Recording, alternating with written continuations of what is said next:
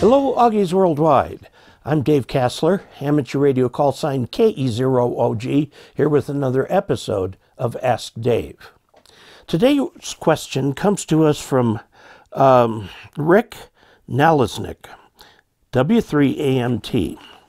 And he has a question about a new antenna. He is moving his station to a new shed apart from his house.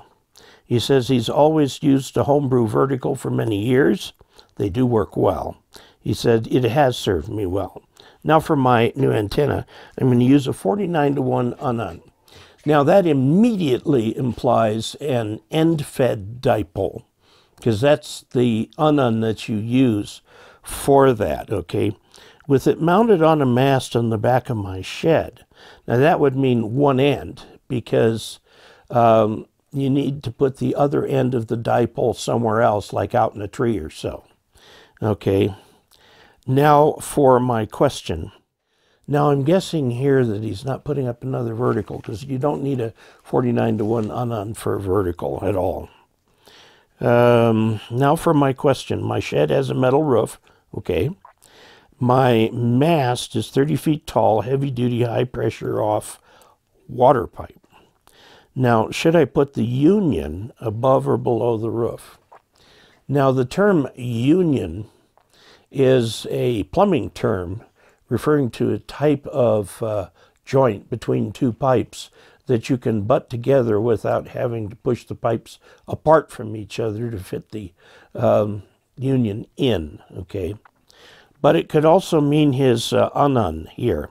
He wants to know if he puts the union above or below the roof. If you are referring to a plumbing problem, talk to a plumber, because the union is definitely a place where it's not going to be so strong, okay? It will want to bend at that point right there.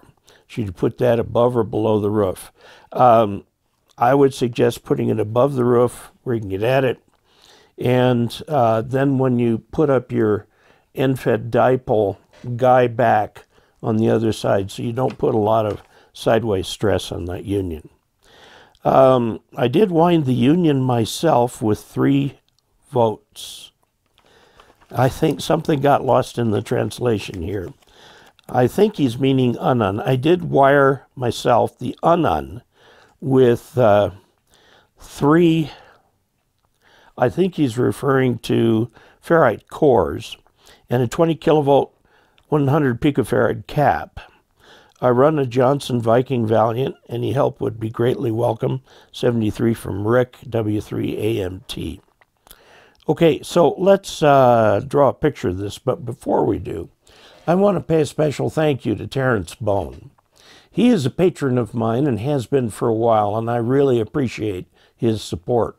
You too can become a patron of my channel by going to patreon.com/KE0OG and pick a method that works for you. So let's take a look at this. He's on a shed of, well, this isn't a shed roof, is it? But it's a building. Okay, now he's got a pole coming up somewhere here that's attached to the roof, attached to the ground.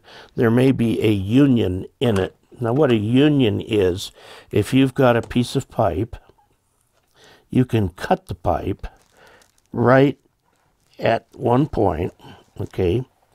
Then you pull them apart so they're like this, and you slip over this end a piece that goes on here that has a flat surface, and it will be right where the two end. Okay, so that's on this end. And on this end here, you slip on a fitting that has a screw ring, and the screw ring screws over onto this and pulls the two ends of the pipe together, which just like they were before. And because of the way that these fittings are made, there's no leakage. And then it's undoable. You can unwind it so that you can take the piece of pipe out later. The problem is that this has the force against the water inside, won't come out, but it does reduce the amount of force that can be applied this way that might cause this thing to bend right at that union. So another thing you can do is parallel these with other pipe and put hose clamps around and so on. Okay? Or you can find another piece of pipe that's just a little narrower, shove it in each end, screw it in so it stays, and that will give you some more strength too. Now let's look at feeding that 49-to-1 unan. The 49-to-1 unan goes right at the end of the antenna. So let me get my brown back here and make this pipe a little taller again. Okay, and this, you're going to have your end-fed dipole go from here off to maybe a tree or something over here, and follow the correct dimensions to make that the off-center fed dipole. Okay, there is one that's made by the ARRL that's 66 feet long, and it's got instructions not only for winding the unan but for putting the whole thing together. So this is where the 49-to-1 unan goes. Now an unan has got a hot side, and these are connected together down here, and this is ground. So you've got the hot side that you feed to the antenna, and then this over here is your center line on the coax, and this is the shield. So we'll draw it this way, like that. Okay? This goes here, but that begs the question, where does that go? This goes to a counterpoise or something. It could be as simple as this pipe itself. Okay? If that doesn't work, try running a wire down to the ground, to a ground rod down here. Okay?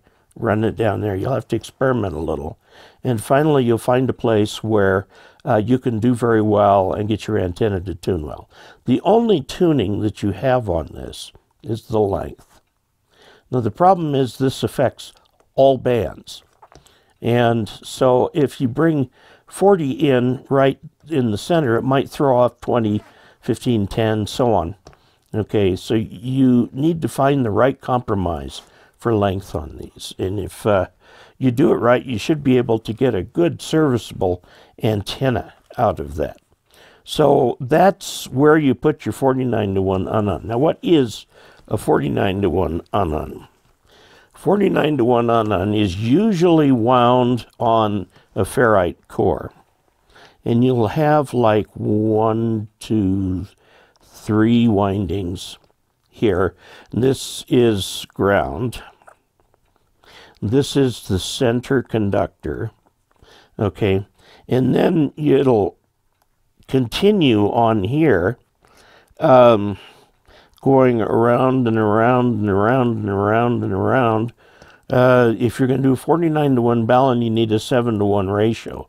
So if it's 3 turns, it's going to be a total of 49 turns.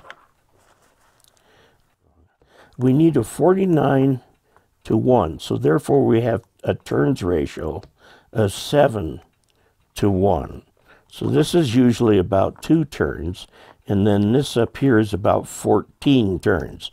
So you have a 7-to-1 turn ratio. Okay, and then that way you get your 49-to-1 unan, because note that this is an auto transformer, and so this part down here is grounded. It's grounded for both. This is where you connect your counterpoise, which gives this something to work against. Counterpoise is usually somewhat capacitive, so it could go down directly to ground. It could just be a wire hanging there. It could be the outside of the coax since it's connected to it, which means you've got to take this over to some ground or something so you can ground the shield before it goes into the shack. And that tells you a little bit about that. Okay, I think we've talked quite a bit about this here. So there you have it. I hope we have answered your question. about what you can do up on that pole. The 49-to-1 unun implies an end-fed dipole. You could, I suppose, make that dipole vertical if you wanted and feed it that way, but you definitely need a counterpoise if you're going to do that. I'd recommend the, a long wire going to a tree or a fence or whatever you can get it to, where people won't hit it as they walk under it. So there you have it. Thank you for your question. If you would like to help support this channel financially, go to dcasler.com/support and look for a way that works for you. And until we next meet, 73.